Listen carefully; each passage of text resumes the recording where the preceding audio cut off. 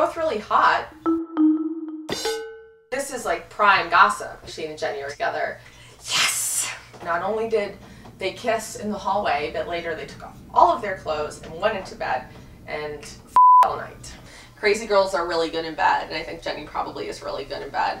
And Shane's really good in bed because she slept with everybody and their mother. Literally. I guess I'm excited about it because it's two characters that I know and love, and I'm curious to see how they would be together.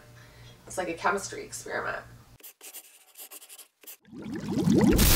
I think I'm a Shitty fan because I feel like in real life they'd be good for each other. It's almost like they're in high school and Jenny's like the weirdo artsy girl with the glasses, and Shane is like the football star and no one can hook up with Shane, and then Jenny, the weirdo, hooks the football star.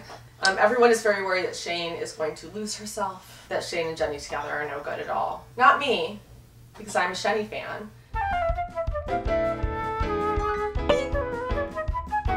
I was like the therapist for the lesbians. The first thing, the most important thing, is that you have to set boundaries and not always know where the other person is all the time. No stalking, no snooping. Keep your own room. If you use all of the other girls' tampons, then you have to buy more tampons. Don't pick up any destructive habits together. Don't stay in your room all day watching 2.5 Men. Don't do cocaine together. Don't become cokeheads together, because then you're just going to be doing lines of coke off each other's butts till the end of time. Don't make the other person get rid of all their clothes. If you use all the paper towel, you have to get more. Don't leave the bathroom door open, because once you see someone pee, it's over. You can't let roommate disputes turn into relationship disputes. I think that lesbians can like just merge and they become the same person, and then you're no fun to hang out with. And my #1 piece of advice would be that if you fall in love with your best friend and you live together, move out and then you can start your relationship. And maybe I'm biased because I've lived with people before that I've been involved with in some way, and I found that it is always